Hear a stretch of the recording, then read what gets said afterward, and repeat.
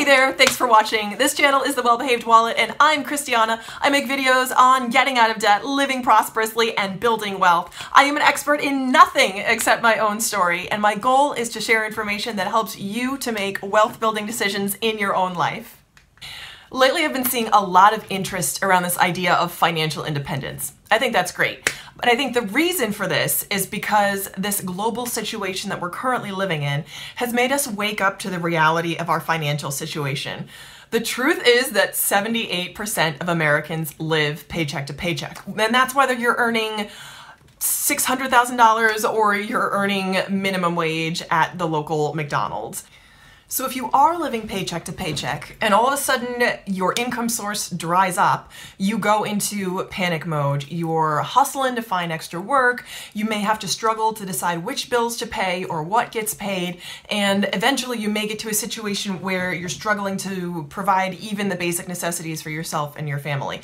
If you haven't lost your income, but you're still living paycheck to paycheck, all of a sudden you're seeing people around you who are struggling in this way, and naturally that creates a sense of anxiety by proxy and empathy that's kind of going around, and it makes you again think about your financial situation and realize the reality of what's really going on.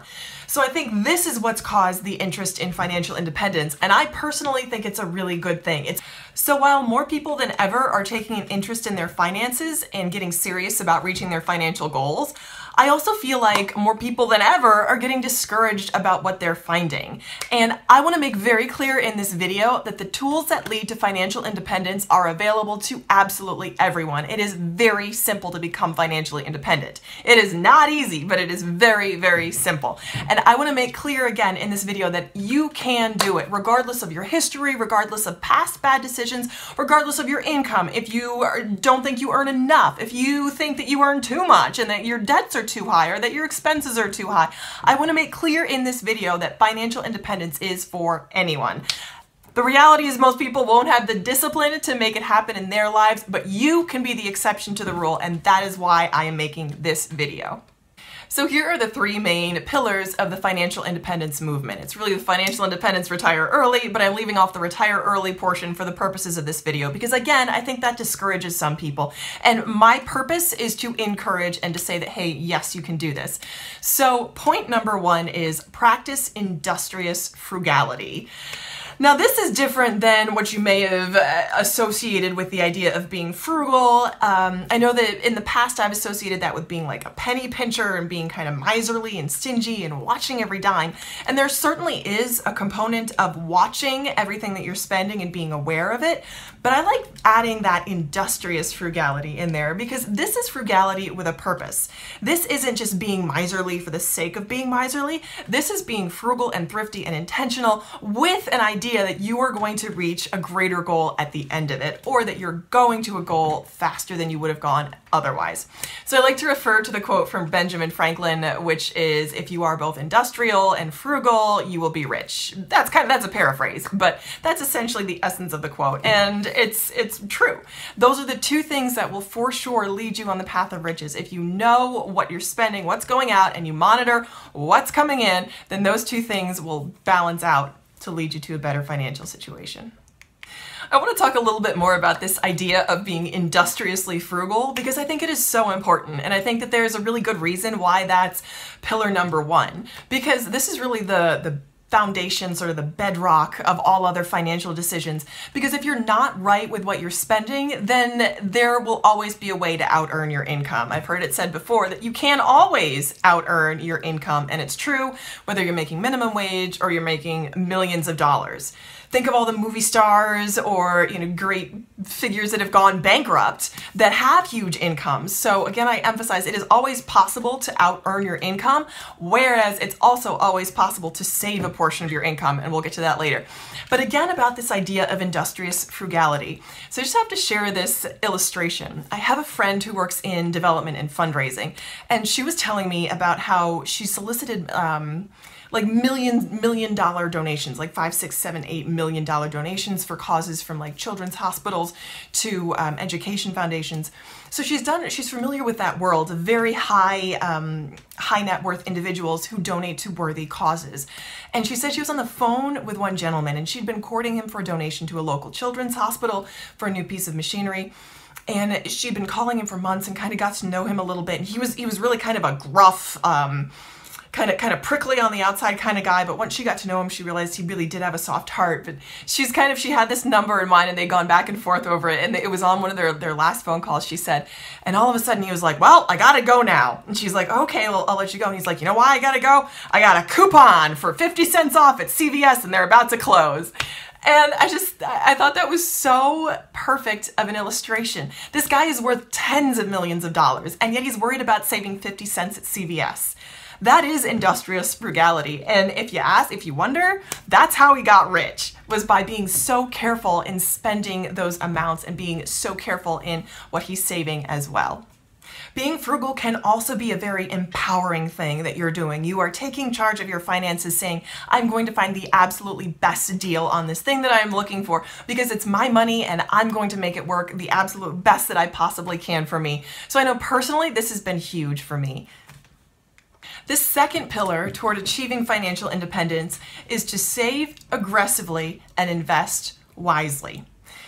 Now, if you're in a situation where your income itself is precarious and you're having trouble meeting your basic needs, this might seem really intimidating to you. You're like, I can't even pay my bills and you're telling me to save? Like, what do you mean?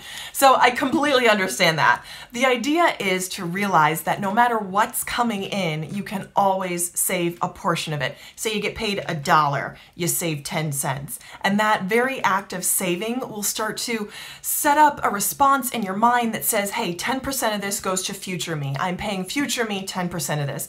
And just start small with whatever you can. And then gradually over time that muscle and that response becomes stronger, and you actually feel good to know that you're saving a portion of your income and that a portion of that is set aside to serve future you. Again, this has to do with progress, not perfection. So if you're just starting out, give yourself some leeway and know that you're not automatically going to be saving 20, 30, 40, 50, 70% that the FIRE people recommend. Just start with what you can do and what's manageable for you right now. Make the progress and don't worry about the perfection. It will grow and compound on itself.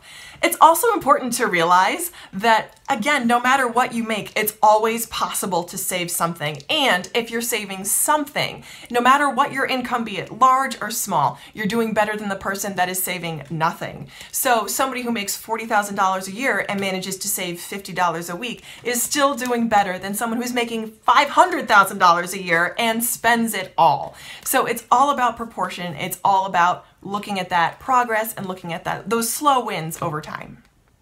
Point number 3 is to earn additional income or to increase your income.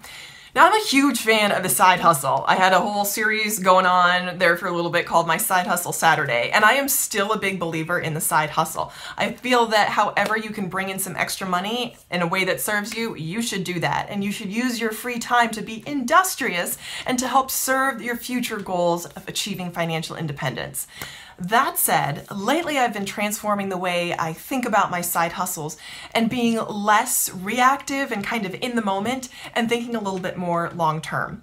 So it's kind of a challenge for me to invest where you invest your time. If you're going to do something making maybe $5 or $6 an hour, which is better than making $0 an hour, or you're going to take some time to step back and strategize.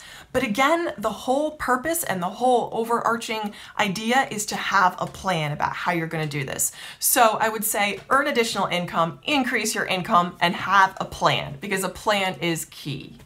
So there you have the 3 basic pillars that lead to financial independence over time. Number 1, live with industrious frugality. Number 2, save aggressively and invest wisely. And number 3 is to increase your income or earn additional income. And these are all things that will contribute to gaining and building your financial independence. That said, you can do it faster if you do certain things differently. If you save more, you'll get there faster. If you raise your income tremendously, you'll get there faster.